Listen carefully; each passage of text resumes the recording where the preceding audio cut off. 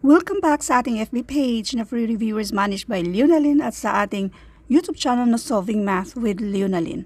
Now, let's answer questions from random post at ito ay nakapost sa isa sa mga FB groups na lagi nating tinatambayan. Basahin muna natin itong unang question. 2.12 is multiplied by 10 to the 6th power. Doon tayo sa shortcut. 0.12.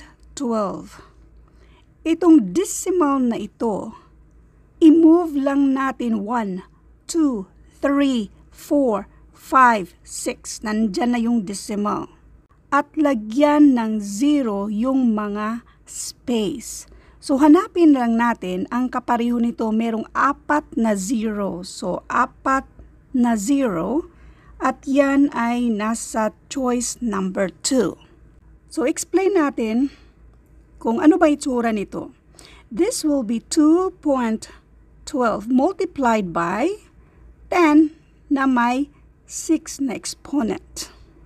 Kapag 10 yung nandyan, kung ilan yung exponent dyan, ganun din karami yung pag-move natin going to the right side. Going to the right side kapag positive yung exponent. So ngayon yung 6 na yan ay positive. This is positive 6. So i-move natin yung decimal going to the right side. 6 times. So 1, 2, 3, 4, 5, 6. At nandyan na yung decimal at huwag kalimutan na yung space lagyan natin ng mga zeros. Now, what if na yung exponent ay negative? So, remember, kapag positive yung exponent tapos 10 lang yung nandyan, going to the right side tayo. Kapag negative yung exponent, going to the left side tayo. Halimbawa, ganun pa rin yung number.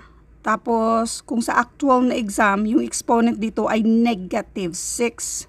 So, i-move lang natin going to the left side 6 times.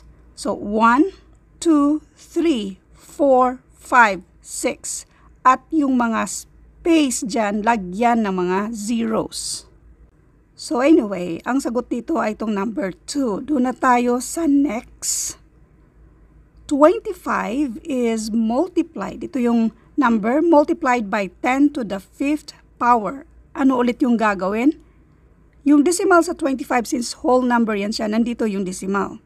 5th power, ibig sabihin, 5 times tayong mag-move to the right side. So we have 1, 2, 3, 4, 5. Nandyan na yung decimal at yung space, lagyan natin ng 0. So 1, 2, 3, 4, 5. So, yung 5 na zeros na yan, nasaan yan siya? Nasa choice number 1. So, yan na yung sagot. Explain ulit natin. Ang ibig sabihin nito ay yung 25 i-multiply sa 10, tapos yung 10 may exponent na 5. So, 5 yung exponent dito. Positive 5 ang exponent. So, therefore, yung 25 na nandito yung decimal niya, kasi whole number yan siya, i-move natin 5 times. 1, going to the right side kasi positive yung exponent. So, 1, 2, 3, 4, 5. Tama ba yan? 3, 4, 5. At yung space, lagyan natin ng 0. So, 5 yung 0 na nandyan, kaya choice number 1.